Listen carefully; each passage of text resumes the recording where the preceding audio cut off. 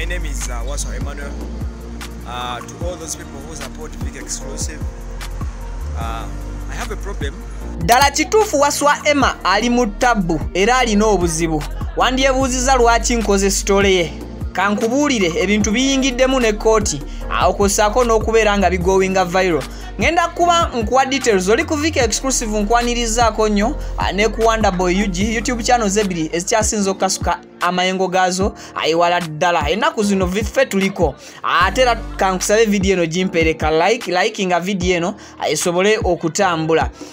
Ngenda kusooka nkunnyonnyole Wasswa Emma yaani amale nkunnyonnyola obuzibu bw'alina ate era nkuwa ensonga lwaki nkoze story ye ne kankitandikire wakati obuzibu bw'alina y'ensonga enkulu omuntu katumumanye oluvannyuma. Wasswa Emma gye buvuddeko emabega yakola story oba interview n'omuyimbi amanyiddwa nga Angella Katatumba. Bwakola interview eno era netambula mu lulimi olwangu interview n'ekikuba negenda viral. Kati mu bingi bye bayogera mu interview eyo oba Emma bye yabuuza Angella Katatumba bye bimuzaalidde obuzibu. Ate era ne Angella Katatumba wetwogerera essaawa zino bamutadde mu ttagali. Kati ensonga lwaki nkoze story ya Wasswa Emma, both of us we are sponsored by Biibi Organic. Mukimanyi bulungi Wasswa Emma ateekebwamu ensimbi Biibi Organic Dr. Richard Senjobe ate era ne Big Exclusive wamu ne Wonderboy UG channel zino zombi ani Biibi Organic aziteekamu ssente.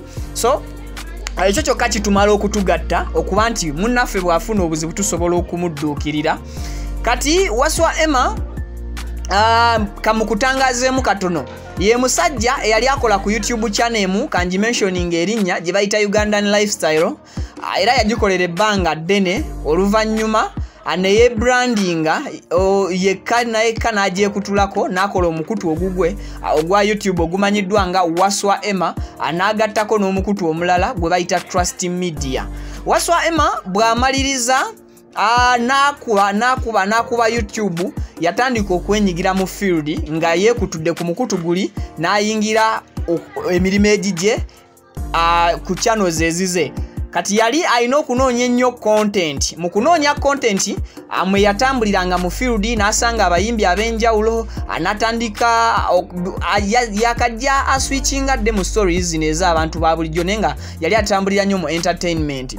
Kati yakola interview emu emyezi 5 emabega n'omuyimbi amanyiddwa nga Angella Katatumba ex-girlfriend wa Daddy Andre producer ate era omuyimbi. So interview eyo ya going viral yatambula ensi yonna mu lulimi olwangu interview yakikuba. Kati mukuba nti interview ekikubye mu interview wakati Angella Katatumba yali alinako korabo gye yayimba n'omuyimbi Omusudani. Kati Emma n'amubuuza ku lwaki Angella Katatumba yandibadde akola oluyimba n'omuyimbi Omusouth Sudan imbu nga Abasudani tebamanyi na kuyimba nekirala nti music industry yaabwe ekyali wansi nnyo ne ba producers baabwe bakyali wansi nnyo okusinziira ku korabo. Wasswa Emma gye yali alumiriza nti yali nfu n'ennyimba zaabwe ng'abayimbi Abasudani nti music waabwe by then yali mufu. Abasudani batereka ekintu kino nga bw'omanyi obutambi buno bulunaku busaturatinga. Waliwo agenda okalaba olwaleero omulala akalaba okwosa enkya olulala akalaba emyaka 10 okuva kati bwe kaba tekasiimuddwa ate ne bwe kaba kasiimuddwa wabaye yakadawunloading oluusi n'akatereka. Kati wayiseewo emyezi 5 Abasudani Wasswa Emma be yagamba nti tebamanyi kuyimba bamutabukidde abaagala mutwala mu kooti avunaanibwe olw'okuyisaamu music industry ey'eggwanga erya South Sudan amaaso. Era bagasseeko ne Angella Katatumba olw'okusekeetereza bakuyita kusekeetereza okusekera kubanga okuyisaamu olugaayugaayu okuyisaamu amaaso oba okusekeeterera ekisiike kya ensiike yaabwe ey'okuyimba oba music industry ya South Sudan. Jukira nti Uganda ne Sudan waliwo enkolagana y'amaanyi naddala bwe kituuka ku bya music. mu byobusuubuzi of course mukimanyi bulungi Uganda ne South Sudan azikwatagana nnyo. Juba bannayuganda bangi abali e Juba abakolerayo so nga n'aba South Sudan bangi nnyo abali wane Uganda abasomerawo abakoleramu n'abakoleramu emirimu egy'enjawulo. So mu ngeri y'ebya bizinensi ey'ebyensimbi South Sudan ne Uganda ekigambo kitandise okuntawaanya bikolagana bulungi. Kati mu section ey'endongo oba ya music oba ya art Wasswa Emma gye bagamba nti gye yabalumbiramu yawa ensonga ze ng'omuntu opinions nga bwe nkola videos zange wano ku bantu abasinga analysis gwentero bawa nange ne mbagamba nti naye nze ndowooza ABCD kye kyalikoleddwa. Kati ne Wasswa Emma abawa yawa endowooza ye.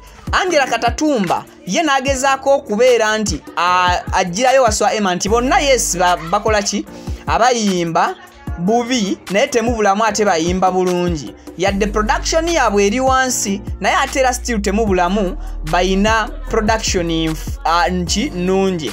So conversation gyakoma okugenda mu maaso oba interview gyakoma okugenda mu maaso Angella Katatumba ne bamugatta ku baseketerezi abalowalinga abalowalinga industry ya South Sudan.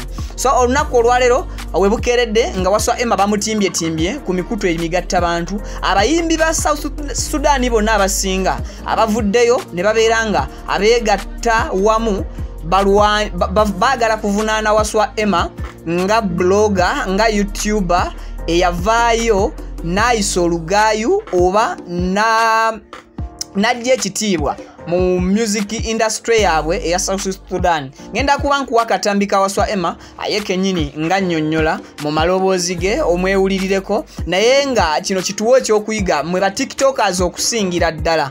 Muvuma nnyo abantu oluusi n'olowooza nti gwe mulundi ogugenda okusembayo vidiyo y'okulabwa olw'okuba nti oyagala likes following ne buntuntu obutonotono obusigadde.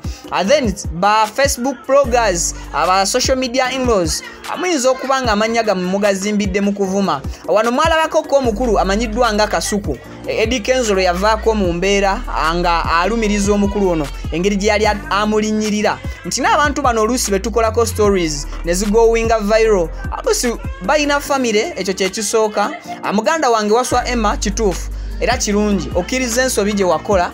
Nalabye nga opostinze okoze video namba ya dakiika nga 16-17 nga like you apologize oba weetondera aba South Sudan bano bewanyiiza emyezi 5 emabega. Just imagine that's why bakugamba nti ensonga tezigweraawo wokomye okuzirabira. Fe wano ku Vika exclusive tukugamba nti twekenneenya nnyo ensonga ze tukuwa ate era ne tukakasa nti information gye tutali sure of it atuteekako akagambo mbu. That's why mu comment mukiraba nnyo nga mbagamba mumumbuuza nnyo lwaki goteeka kasooga tuwa. Wabayo information ebeera eri kusaturatinga naye nga weetaaga ogitegeeza abantu naye nga toli sure of it olina okugamba nti bannaye kino nkyogera naye si kyekakasa bulungi. That's why nteekako mbu. So Wasswa Emma weebale nnyo okubeera nga wavuddeyo n'omanya ensobi zo. Kansuubire nti ekyo kiwadde bangi ekyokuyiga ba bloggers ngaffe n'abantu abakozesa social media mu biti ebyenjawulo. We are proudly sponsored by Biibi Organic. Dr. Richard Senjobe buterevu akugamba jangu akujjanjabe songa ne Hajati Kaloda akugamba jangu akulombereddwa ey'ensonga mu mwaka guno. Katulabe Wasswa Emma ka video ke nga yeeyogerera. My name is Wasswa Emmanuel. To all those people who support Big Exclusive, I have a problem. I've been having misunderstandings with the Sudanese community, the South Sudanese artists who came along, and they were so tough with me alongside Angella Katatumba, basing on the interview we did. We had an interview with Angella. It was like in August, 5 months back. In that interview, we did some bad comments which were not good towards the community. This hurt them so much. We were talking about our own opinions, but Sudanese people went so mad against me, and I apologized. I told them it was a mistake, we shall not do it again. Yeah, so that is it.